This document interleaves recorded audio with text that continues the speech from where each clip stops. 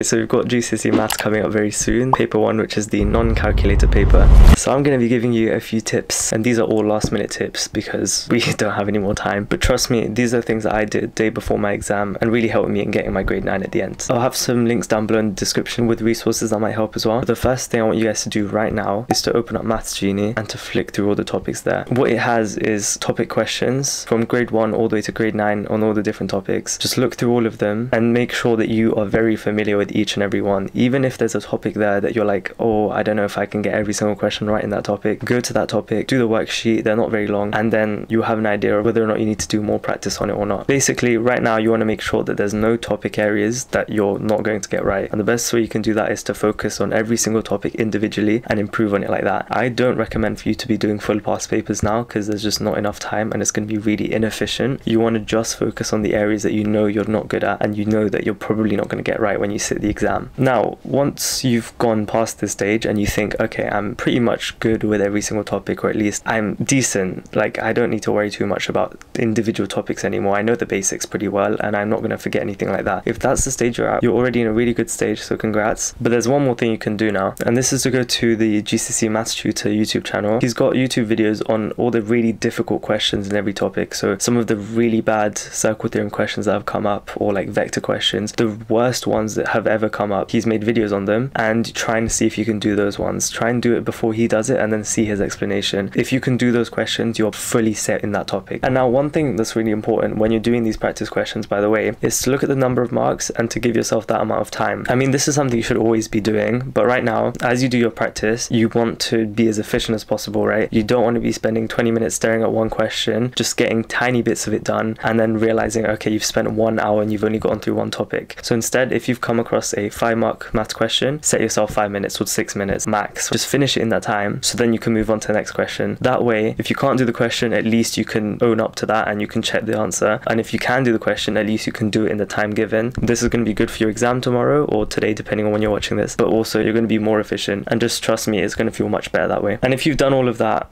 you're set. I know that's quite a lot of things that I've asked you to do, but trust me, if you can just get through the Maths Genie phase of just going through all those topics and making sure that everything's good, that is more than enough. But if you really want to aim for those top marks, go for those really high difficulty questions, find them on GCSE Maths Tutor, find those type of questions and try and attempt those. And now I just want to give you guys a few tips on the exam itself. Remember, it's a non-calculator exam, so make sure that your non-calculator skills are up there, right? So don't realize when you're doing the exam that you can't multiply numbers correctly, or like you're struggling with column addition, that like really basic stuff. Make sure you can do all of that. Just double check you can do those really basic things, just because you don't want that slowing you down. And lastly, make sure that if you can't do a question, to skip it. If you've been staring at a question for more than 2 minutes and you haven't made a start on it, skip it. I don't even care whether or not you're slowly getting to the right answer, just skip it and then come back to it. Because if you do that for every type of question that you aren't able to do, even though you might have quite a lot of questions to then come back to, you also have quite a lot of time at the end to come back to those questions and get them right. And now obviously, if you are spending some time on a question but you know you're going to get to the answer, that's okay. But if you're sitting there and there's a question you're staring at and you just don't know where to start, please skip it. There's that, and there's the problem of silly mistakes as well. One thing I did for my GCSEs, right, for silly mistakes, is I underlined the keywords. It helps so much and it makes sure that you don't misread any numbers, right? If you underline everything that's important, that way like subconsciously it goes into your head, and then when you write it down yourself, you're not going to write the wrong number. It's just like it's not going to take you any more time,